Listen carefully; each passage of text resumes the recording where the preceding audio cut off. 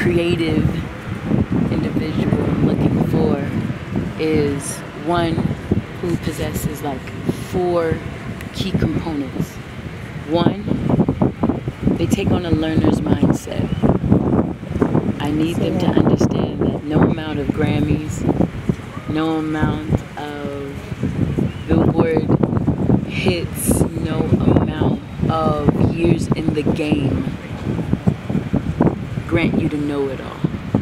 So when you're in this class, you're adopting a learner's mindset.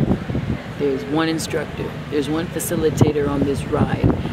Think about when you're in a car with a bunch of people who have their license, only one is at the wheel. That's a fact. So no one's trying to discredit what you do or don't know. But when you're in this class, you are here to learn. So that would be my first component. My second component is that your mind would be open. Having an open mind means that you're abandoning social media outside of that door. You're abandoning your issues and your stresses outside of that door. You're abandoning your fears and insecurities outside of that door. You're also abandoning all of those things that you just know, the way that you know. Yeah. You're abandoning judgment. Right. It's necessary to learn, I think. Just like you don't take all parts of, let's say, a mango or a banana. You don't eat it all. It's all still called banana, but there are parts that you eat and parts that you leave. You know, or when you go to a party, you have hors d'oeuvres, you take the things that appetize you and you leave the things that don't. So when you come into the class, you keep an open mind that just because we don't all eat the same food, it doesn't make you less of an eater than me. You know, you consume less than I consume, you know what I mean? You just have an appetite for different things, and I have an appetite for different things. So that's keeping the open mind, understanding that just because we're different doesn't mean one is right and one is wrong. And you don't have to be mean to an opinion that differs from yours. You know, you can hear it and not have to, well, I think that's nice. Remember, go back to rule 1, you're a learner here. So it's great to know what you think, but in openness, they can think whatever they want to think. 2, that's number 2. Number 3, I'm looking for individuals who recognize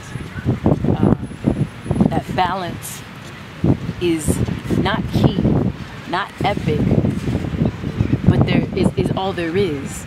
You understand? All these tall buildings that we see out here, each of their foundations is as deep as they are tall, because outside of that they would topple over.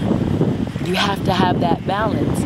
These trees, as high as they stand and as strong as they are, is as wide as their roots, have to hold on to the earth, so that just like when old boy was on that tightrope, you're not sitting there beholden to the wind, and if it moves a certain way, then you're gone, you're done. So, you know, balance says that as much as you are heightened and ascended, you're all into your 7th divinity chakra, is as much as you need to be into your number 1 rooted founding chakra.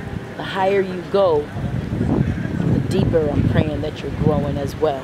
You know what I'm saying? So balance, this whole entire series is going to require you to subscribe to the idea of balance in everything that I'm saying and everything that you're learning. And then finally, I need open hearts and understand that everything that's said is coming from a place of love and positivity. And I know that because I'm just cut from a cloth of love and positivity. Sometimes my love sounds hard than a motherfucker. Sometimes my positivity is just remaining silent. All because I'm looking at a situation and recognizing that if I can't bring value, if I can't add 1, 13, or 1,000 to the situation, then I would rather add 0. But I never want to take away. I never want to add -4. You know what I'm saying? Yeah. Even in adding -1, you're taking away. You Simple know? math. Yeah. So Everything is love and positivity, and if it doesn't add value, then I don't say it. But sometimes for certain people, if they're used to always being right, if they're used to knowing everything and you can't tell me nothing, if they're used to being the HNIC just because you try to tell them something, even something out of love, and they'll think